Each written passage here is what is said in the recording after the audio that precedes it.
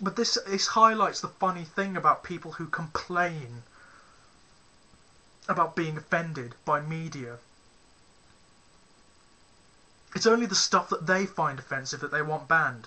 If it's something that other people might find offensive, but whose perspectives they don't necessarily agree with, then they will just say something like, oh, it's just entertainment, you're taking it too seriously. Fuck you! Quite frankly, fuck you. It's completely insane.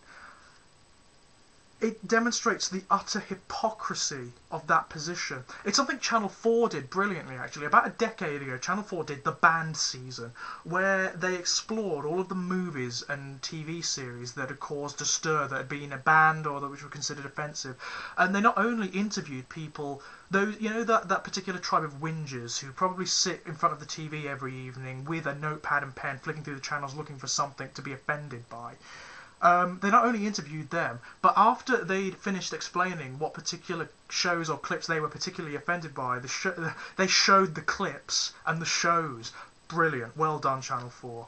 Very, very well done indeed. And they even went out of their way to highlight the hypocrisy of that position. They were asking the current leader of the group that Mary Whitehouse set up, that sort of fundamentalist Christian group of lunatics who want everything banned, basically, except the Bible. And he was. They showed him an image of black and white minstrels, you know, blacked up white people presenting stereotypical portrayals of black people, and he was like, well, oh, that's all right, that's just entertainment. So basically, what he's saying is that something that's not culturally offensive to him is fine, but if it causes offence to other people, then it's not a problem. But if it causes offence to him, then it is, and he wants it banned. This is the fundamental hypocrisy of these people, and particularly the ones who come from a biblical or religious background. I mean,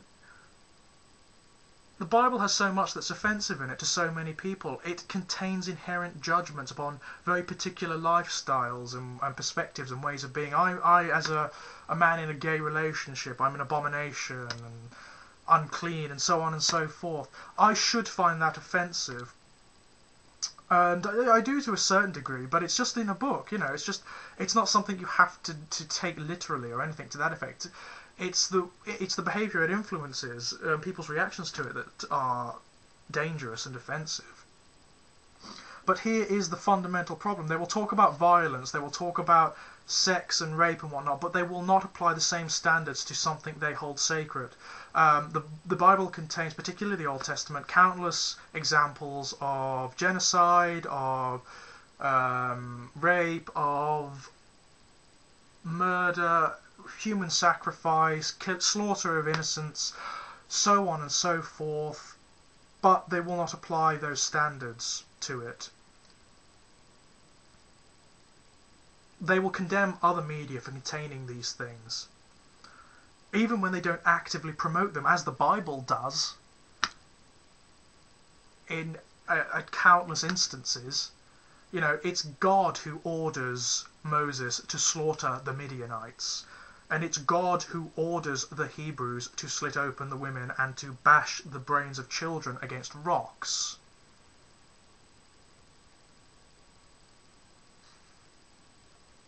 It's just incredible. It is utterly, utterly incredible. The double standards of these people. You either allow for offence, or you don't. And if you don't allow for offence, then technically there shouldn't be any media at all. Because everything will be offensive to some people in some way, shape or form. Insofar as I'm concerned, the only media that should be scrutinised with an eye towards perhaps censoring or banning it is that which causes harm as a result of its production. So, for example, the obvious example is child pornography. There is an obvious harm caused by its production to those involved, and therefore it evidently shouldn't be allowed to happen because there is harm being caused. Furthermore, I would ask, what qualities give any human being or group of human beings or institution the right to define what other human beings can say or be exposed to? What qualities? How do you determine who is right in that role? There is not a human being alive who has the right to exercise that kind of influence. You cannot tell me how I can express myself, what I can talk about, or how I can talk about it. If I want to write a poem, a homoerotic poem based on the crucifixion, that's my prerogative. You just don't have to read it. That's the thing. No one will be forcing you to.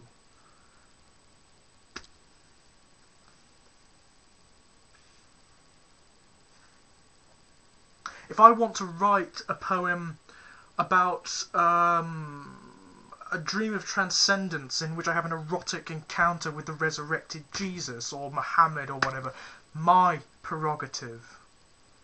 Again, it will have significance for particular audiences. It will, if you feel you would be offended by it, then don't fucking pick up the book. Don't fucking read it.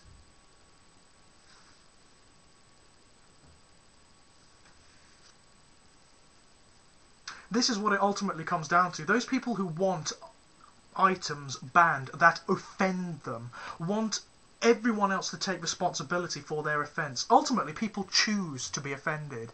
They choose to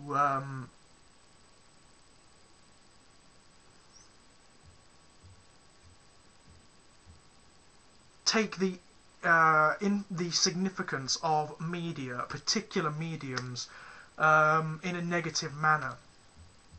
The raw fact of the matter is, even if a piece of work conflicts wildly with what you believe, you can get something positive out of it. For example, I love the Bible. I think the Bible is a beautiful book. Absolutely stunning. I particularly like Revelations. I think Revelations is just...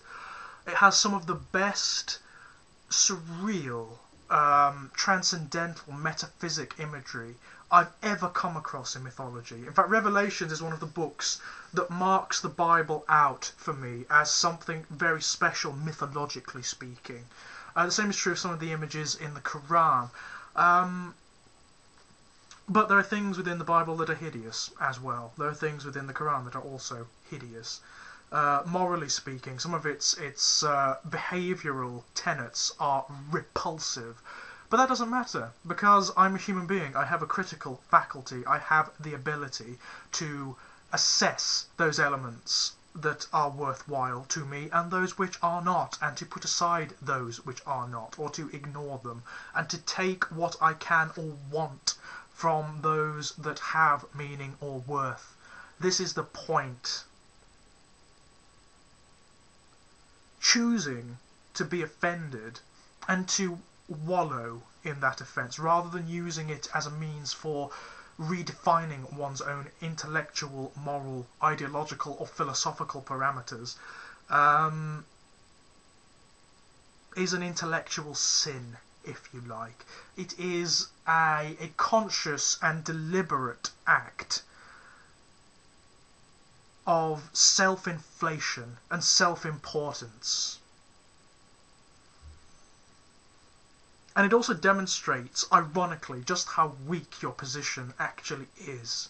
If it cannot even withstand something to exist that flies in the face of it, that challenges it, that criticises it, then it cannot be a position worth holding, can it?